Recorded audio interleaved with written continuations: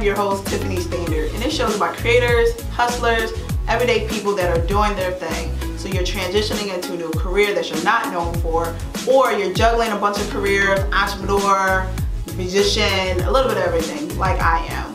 And our first interview is with Karen Civil. She is a marketer, she's an author, entrepreneur, she is doing her thing. We got a chance to meet her in Philadelphia while she was here talking about her book and being a part of a bunch of events that I was excited to attend. So check it out, Karen Civil. Meet Karen Civil, social media maven and founder of Always Civil Enterprise.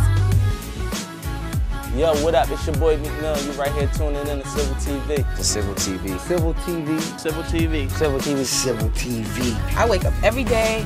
I'm living life. I'm getting paid to be myself. We are here with the beautiful and lovely Karen Civil. How are you? I'm good. Excited to be in Philadelphia. Yes, thank you so much for being here and just coming on the show to kind of talk about a little bit of what you do and what you're going to be doing in the future. I'm excited. Right? Yes. So tell us, what are you known for? Most people know me for my website, obviously named after me, KarenCivil.com, which is all things entertainment. And then I went off and branched off and started to kind of build my empire. So I created LiveCivil.com, which is the sister site. It's all things women empowerment.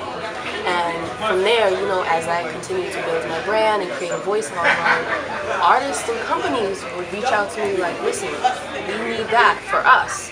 So I decided to create Always Civil Enterprise, which is short for ACE.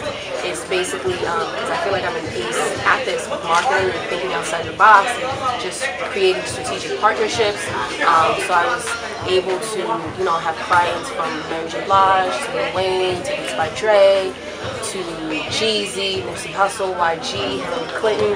It's just Louis Vuitton. It varies. And even Marcus now, so it varies in the ranges. Cool. So what are you looking to be known for in the future? Like you said, you work with Hillary Clinton, politics, marketing, all these different people. So you've kind of been back and forth between different things, but still focused on marketing. What are you looking to be known for? Just entrepreneurship. You know, we don't have to let a label define us. And, you know, I just find it so weird that, like, society in America, like, when a black woman like, oh, I'm an entrepreneur, they're like, okay, what else?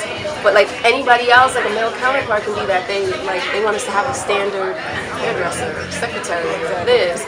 And no, I'm an entrepreneur and a CEO.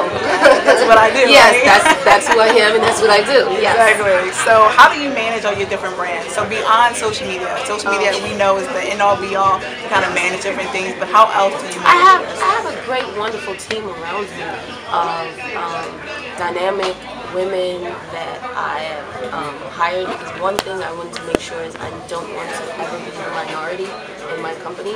I want to make sure there's a lot of us, there's enough of us, and we're all continuing to grow. And you know, just giving us a chance to run the race. You know, in this thing called life. So, you know, I definitely make sure I hire incredible, diverse women, you know, who have their own companies, who want to be a part of this growing business and understanding, you know, we aren't like-minded people, you know, understanding the ideologies of what's happening in culture, entertainment, and in just certain industries. So, yeah. Cool. Yeah. So what do you think of that saying, jack of all trades, master of nothing? You know, that's the saying of you're doing too many things at one time, you're not really mastering anything. How do you feel about that saying? I definitely feel like, you know, there is a point and concept to it. So it's like when I first started, I wanted to just master my website.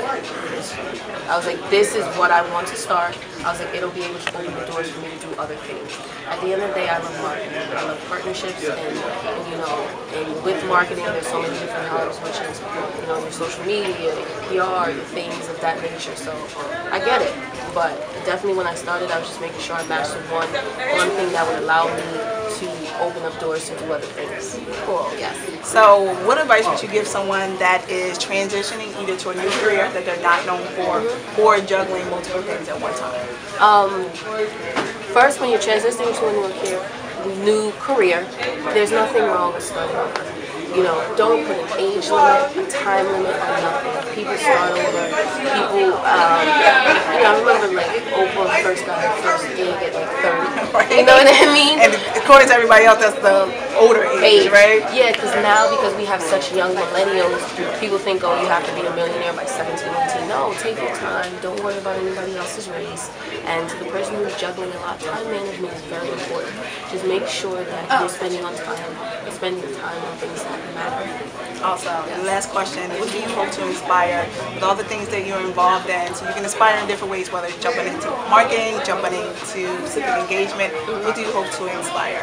I just want people to, like when they see me, just see somebody who did not put a label on themselves. You know, you don't ever have to think, okay, I can only do this, I can only do that. Like, listen, I'm a girl who was helping the Hillary Clinton campaign and then can be working on a project with rapper YG. So, you know, you can be very versatile and just understand we have the power of our voice, the power of our dollar, and just not putting a limit on your capabilities, your success, your time, and yeah, just don't put that limit. Right. Yeah, because we hinder ourselves before we even get a chance to start. Right, before anybody even asks us the question of what we're doing. Yeah, we already take ourselves out the race. Right. Yeah. So let's not do that. That's important. Yeah.